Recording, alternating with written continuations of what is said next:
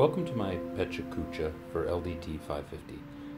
This presentation, using the Pecha Kucha style, is one of several firsts for me that have occurred during this course. I'm going to use this as a reflection of my journey over the semester, the highs, most things, and the low, which was really only one thing. Learning Design Studio was important for me because it provided a structured place, a structured course, in which to explore and engage with software and digital tools in a creative way, to actively examine how these tools can be used to build, share, develop ideas and educational activities through the act of creating my own artifacts.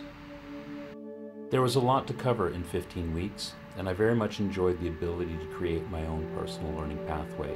I found this method inspiring and hope that one day I'll be able to build my own Choose Your Own Educational Path course for my students. On alternate weeks, we shared digital tools and resources with each other in the activity called What's Hot. I've participated in app and software sharing activities before, but for some reason the structure of this worked well for me in ways other sharing activities haven't.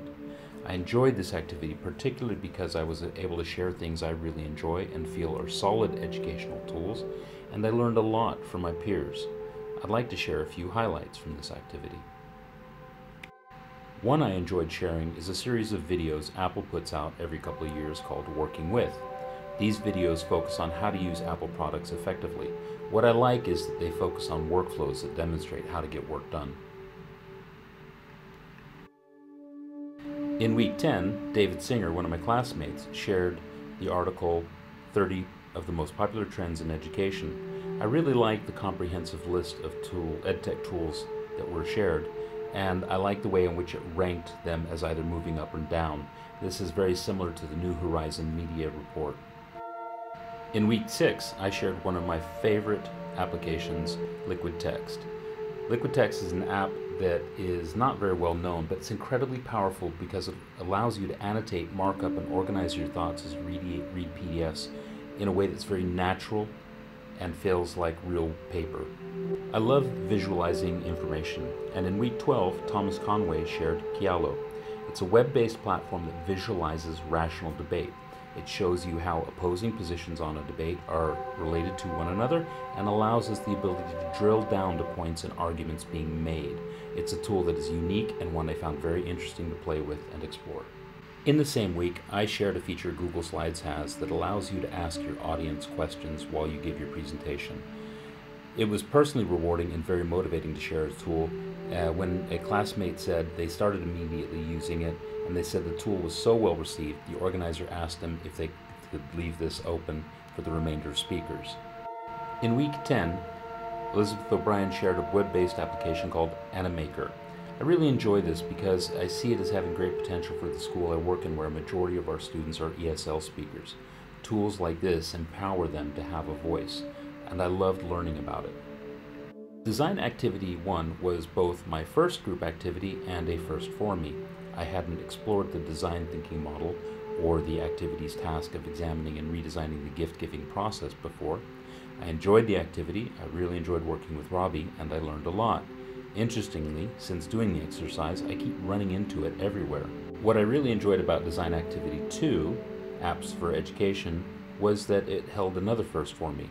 The act of designing an application is one I've done before. However, I decided to try something different and use a program called Adobe XD, a rapid prototyping software. I'd never used it before, and this was potentially a stupid choice, but it paid off very well.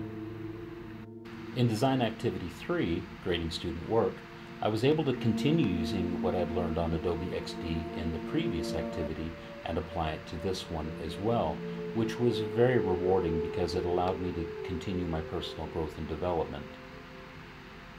Which brings me to Activity 4, the crit session, my self-reflection.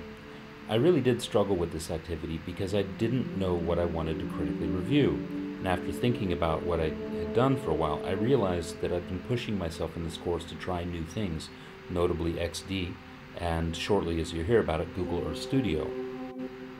Design Activity 5, where we looked at current trends in learning design by reviewing the Horizon report, was just, for me, pleasurable from a nerdy geek standpoint. I read the Horizon report every year, so working with others and hearing their take on it was interesting. In addition to the other activities that we did for the course, there's the Learning Pathways modules, which I really enjoyed from a personal growth perspective. My first one was the HTML, Java, and jQuery module, which was great because I hadn't written HTML in a long time. It was nice returning to web design. But unfortunately for the second module, the Working with Databases module, I struggled. I had difficulties with time management and demands from work and a certification course that was going on at the same time, so I didn't do so well on this particular module. However, my next module, which was video editing, was a lot of fun. I discovered something called Google Earth Studios, a product I'd never used before, and I played with it and created a video showing where I live in Hong Kong. It was a lot of fun and a very rewarding activity that has a lot of educational potential. My final module was the Adobe Photoshop one, which I really enjoyed. It was great fun creating my Bauhaus artifacts. You can see the first one in the top right corner. I had so much fun I created 2 additional ones, as well as the photo collage, which you can see on the left, and then the logo, which was used at the very beginning of this video. And now, at the end of the semester, I can absolutely say that the LDT 550 Design Studio course had an impact on me, both from my way of thinking and also some of the activities that I'm beginning to design for my own students in my classrooms. I really enjoyed this course. Thank you for watching.